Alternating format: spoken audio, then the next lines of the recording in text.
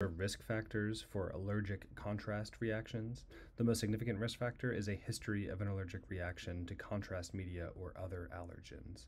Other risk factors include history of asthma, allergies, especially IgE-mediated allergic conditions, cardiovascular disease, anxiety, fear about the procedure, hypovolemia and dehydration, as well as younger age, less than 50 years old, and high total contrast dose, greater than 65 grams of contrast.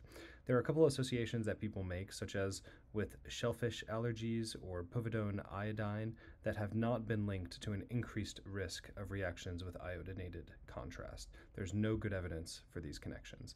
In people that do have prior adverse reactions, asthma or allergies, a lot of these risk factors, you could pre-treat. You can give prednisone 13, 7, and 1 hour before the actual imaging study, before the CT scan, usually, and you can also give oral Benadryl 50 milligrams 1 hour before the contrast.